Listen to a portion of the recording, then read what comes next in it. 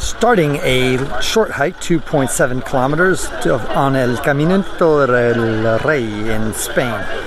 We're going to see how tough this is. It used to be a tough hike, but apparently it's softened up quite a bit.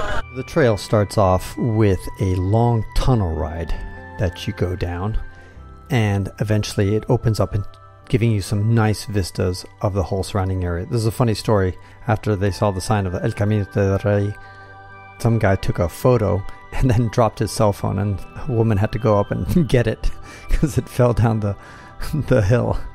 Funny. But anyway, as you go down, you eventually descend. The whole trail is pretty much flat, and you'll see a lot of water coming from the dam that kind of cuts through this entire valley that you're going to be walking through. It's a very narrow gorge filled with flowers and filled with water and the sounds of birds and the smell of all the wonderful vegetation that hugs the steep cliff line. It's also a great place to go rock climbing as well. The path is quite easy. The entire time it's either flat or slightly downhill, so almost anybody can do this. And it's just simple walking the whole way through. The views are spectacular everywhere you look.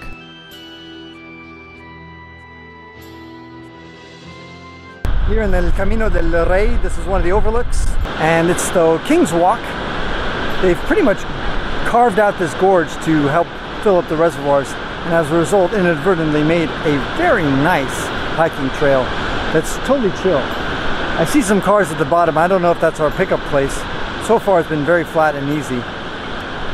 It is hot, but they don't let you have an umbrella for some reason along the way, so just be aware of that, or selfie sticks that are too long. But just be aware, it does get quite hot there, especially in the summer months. It probably is quite cold in winter months. And then eventually you come to the highlight, the bridge.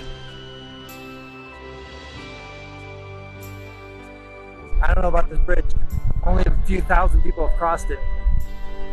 Don't know if it could withstand my heavy weight. There's only one way to find out.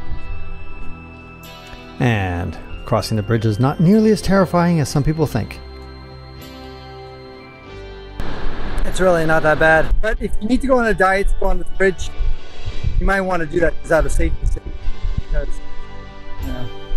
you're way over 100 kilograms. They may not let you on. And that's a joke for you politically correct people.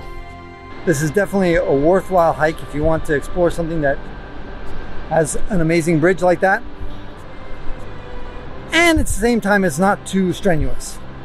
It's only a few hours, maybe 3 hours or so, depending on your level of fitness, and you should be fine.